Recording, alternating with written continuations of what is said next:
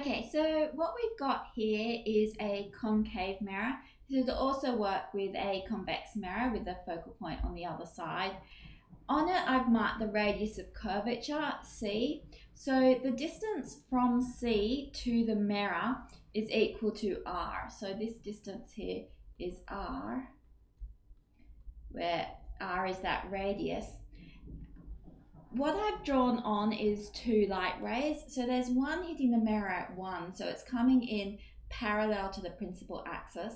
And if it comes in parallel to the principal axis, then we know that it is reflected through the focus, because that's how we defined the focus.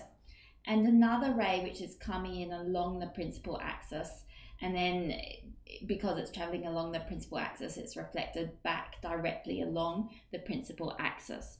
So let's mark on what we know. We can call this angle of incidence, which is the angle between the normal and the incoming ray at 1 theta. Now we know from reflection that the angle of incidence is equal to the angle of reflection. So what I've drawn here is the normal at point 1. Now the normal goes through the center of curvature, because whenever you draw a line from the center of a circle to the radius of the circle, it meets at 90 degrees. So that's 90 degrees in there, and this angle is theta because the angle of incidence is the same as the angle of reflection. Now another angle which is theta is this angle in here, and that's because this incoming ray is parallel to the principal axis. So this line and this line are parallel, and these two angles are then alternate angles on parallel lines. So those two are equal. So now if we look at this triangle between C, which is our center of curvature, F, our focus, and this point 1 here, we've got two angles which are both theta.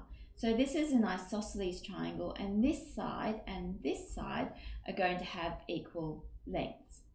So now what we can do is draw a perpendicular bisector through this triangle here. So these angles here are both 90 degrees, and we know that these two triangles are both identical. That's theta, these have the same lengths.